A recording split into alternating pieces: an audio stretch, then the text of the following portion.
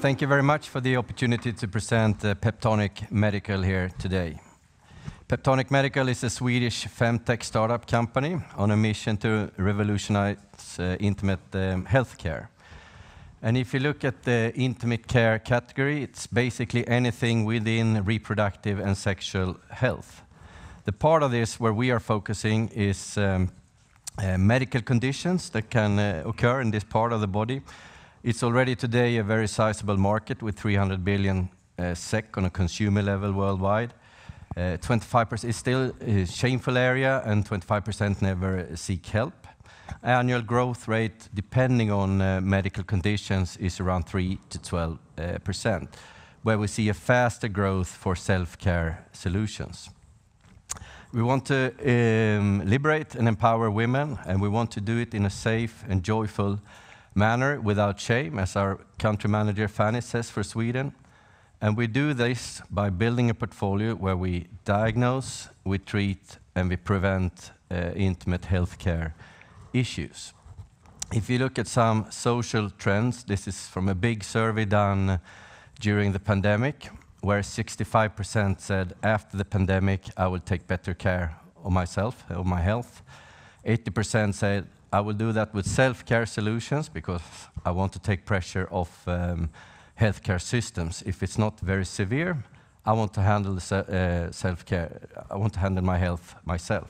But if I do that, I want to do it with clinically proven self-care, proven products. Based on these observations, we have positioned our portfolio that we are building. On the left-hand side, there are products within self-care without clinical evidence. On the far right, there are, of course, prescription products. About 1/3 is self-care, or this 300 billion kronor market. And we have positioned and working very hard to position in between non-proven self-care and prescription products a clinically proven self-care portfolio. That is VagiVital, our brand. And I mentioned there are a number of medical conditions that can occur. That's vaginal atrophy, vaginal candida, bacterial vaginosis, urinary tract infections, a number of them that can occur during different stages of life. And for example, vaginal atrophy, which means your mucosa is dried out and thinned. It causes a lot of pain. 50% of all women after menopause. 30% of all women that are still fertile have a problem with the imbalanced microbiota in the intimate area. And then you have about 9% of all women have a urinary tract infection. So depending on age, depending on type of problem, we have various prevalences. But it's a very big area with hundreds of millions of women affected. Looking at our portfolio, what we are building, as we mentioned, the most complete offer. We diagnose, we treat, we prevent. We do it with clinically proven products. And we have a strong pipeline. Only 2 years ago, we had 2 products. Next year, we will have more than 15. And as far as we ever can, we do patent our products. So we have 11 patent families currently. I will just briefly take you through the products we have. Currently, we are launching end of this year a self-diagnosis for urinary tract infection. A self-diagnosis in the middle is our biggest seller for self-diagnosis for bacterial vaginosis. And this is our biggest seller worldwide. We sell it through, we just mentioned to the market, we sell it through Walmart, Walgreens, CVS in US, and we sell it through Bayer Healthcare in Europe. And then we are launching next year, early next year, a menopause test. And a 4th product in the test range is in the latter part of pregnancies. 20 to 30% of all pregnant women visiting the gynecologist have a problem with leakage that is not identified. And it can be urine, then it's not a problem. Or it can be amniotic leakage, fostervatten in Swedish. And it's not that it's released, it's just dripping.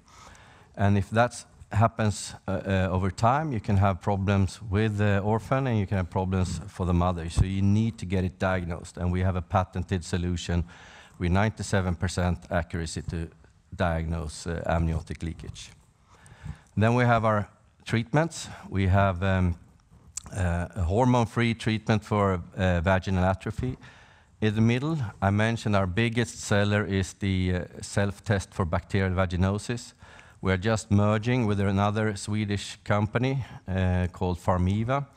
They have a patented treatment here for bacterial vaginosis. So we diagnose, we treat. We're building this portfolio.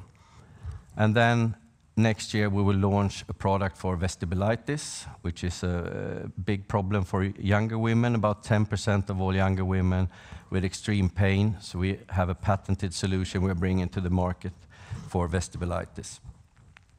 Prevent, we're also building that range. When you have diagnosed, what is your problem? When you have treated it, getting rid of it, how do you prevent it from coming back? So we have a patented intimate wash that is more than a wash. It also strengthens the intimate area and moisturizes it. And then we have preventive gel for urinary tract infections to prevent them from coming back. The last I want to mention is, we said this is still, even if it's a lot of improvement, is still connected with some shame. So how we communicate this is important, and we also work very closely with healthcare practitioners, and we work a lot of women seek information. We work very actively with information, how to find the treatments and solutions for this. And we are not the biggest company yet, but we hope to grow and become sizable, so we have to be small but smart in our way of working with this. We are quite explicit. We mix beauty with care and some humor based on this. We had a very successful campaign in Sweden this summer, which also led to all-time high in Q3. Being very explicit in our marketing, we also need to base that on a very serious platform, which we do. To be a medical device company, we have already spent 12 million euro in research and development. So we do a very serious platform. When you're explicit, we think is important.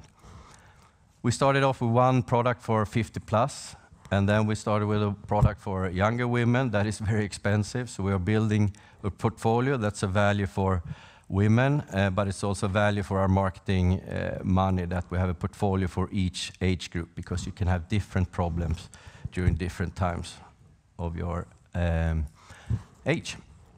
And we just released our Q3 report, and we did tell the market our home market is growing really fast.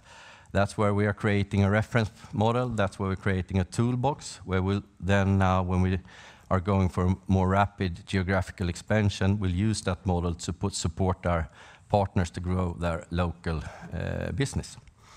We're currently in head office in Stockholm in Sweden. We have a sales office in US, and we acquired 2 years ago these self-tests from an Israeli company, so we have development and production in Israel. I should mention that it's a horrible situation in Israel, but our plant is in an unaffected area, so we'd still produce and deliver. We sell about 30% of our sales in our home markets, our reference markets, Sweden. Our biggest individual market with the channels I mentioned is US, and then we sell about 30% of our business to partners in Europe. We also have a wholly owned subsidiary in Finland called Lund, and they are a market leader on sustainable period products under the brand name Lunette. That's a very competitive area, so what we're doing now, we are focusing that on fewer markets and improving the result. And what you can see, if you follow our development, is that we are improving the result and we are growing rapidly. And underlying is our core business, diagnose, treat, prevent for medical consumer, is growing very fast. And when we move into 2024, we have the portfolio now, we have the reference market in Sweden, and we want to bring this portfolio and toolbox to our partners and sign more. So why invest in Peptonic? It's a fast-growing market, gaining in attention. We have the most complete offer. We diagnose, we treat, we prevent. We have a scalable business model. We set the reference market in Sweden, and now in partnership with local distributors, we will help them grow the local business. And we have a strong team. Up till very recently, there were very few of us. We have strengthened the team now with a partner manager, a new CFO, and with a merger with Farmiva, we will strengthen the team even more. So we are also getting ready on an organizational point of view to start to grow this faster from 2024. So with that, we hope we have raised some interest for joining Peptonic on the journey. That would be fantastic. Thank you so much, Erik. Thank you.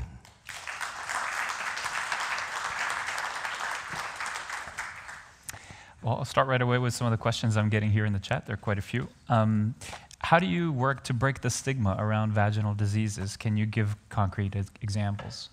Yeah, I think we showed some. We tried to base it on making the whole marketing aspect of it appealing, beautiful, nice, caring, with a sense of humor. So we do think we break the stigmas that way.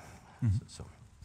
And how big of a role do cultural conditions play in your marketing strategies? Do you adapt your marketing depending on the cultural context? Yes, I mean, for now, our biggest market where we are marketing ourselves is Nordic, is Sweden. So, but I lived, for example, for 10 years in Hong Kong, work in the Asia region. There you have to adopt the strategies. So we will see now when we focus more on geographical expansion, how we adopt. But I would say the base is always the same, and then you top it up with the local adoptions. Mm-hmm.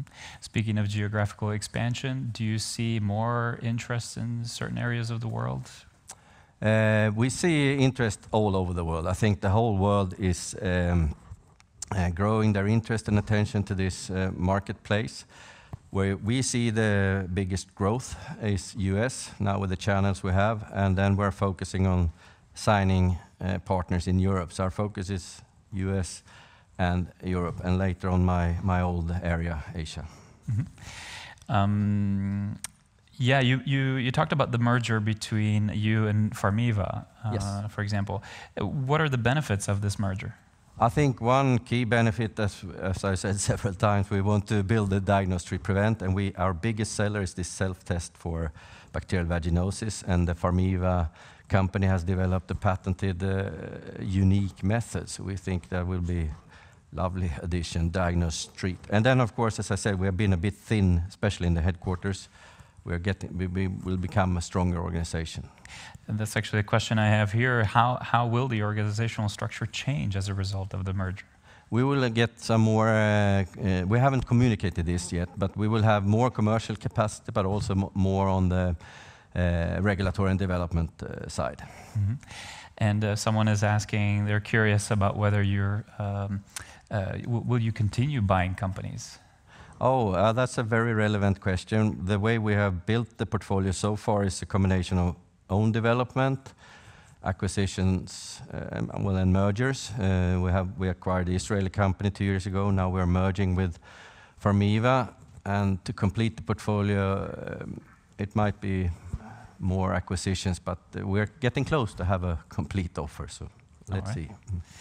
And what are your principles around sustainability? If you look at the wholly owned subsidiary in Lund, the whole objective with that is offer sustainable period products like menstrual cups, period panties. Mm-hmm. We also have on some of our products, we have instead of one-off applicators, we have reusable applicators. So we do what we can to contribute to sustainability.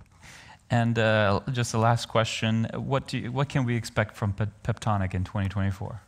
You can expect an accelerated growth. You can expect that we are launching another 10 products, and now we've gone from 2 years ago to more than 50 next year, and we are rolling out this concept now with diagnose, treat, prevent, including a stronger organization with the Farmiva merger.